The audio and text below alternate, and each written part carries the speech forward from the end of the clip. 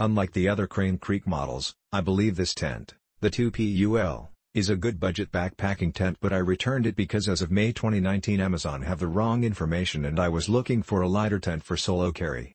From the tag of the tent I received. Product label info. Description, 2D-shaped doors/2 vestibules. Freestanding tent weight, min 3 pounds 15. 4 ounces 1,810 grams max 4 pounds 6.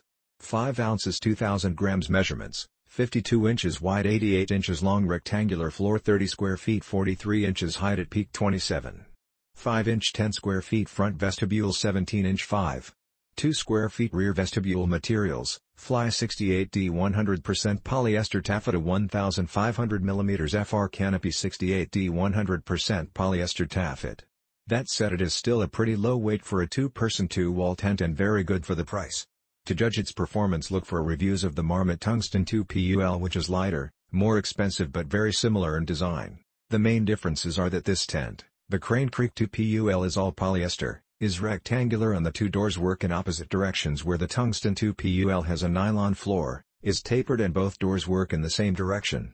The Tungsten UL2 also has shaped poles providing more vertical canopy and walls.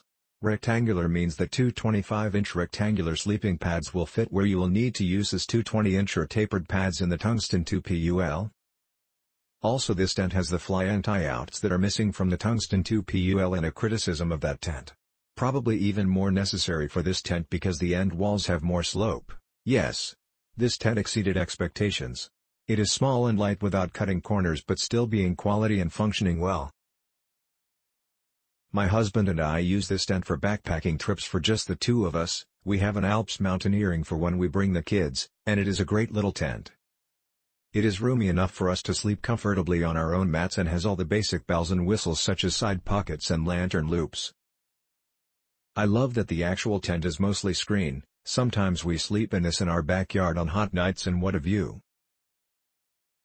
And the Rainfly has the vestibule space on both sides for storing shoes or packs, and also reaches to within an inch or so of the ground to keep out the rain and cold nights.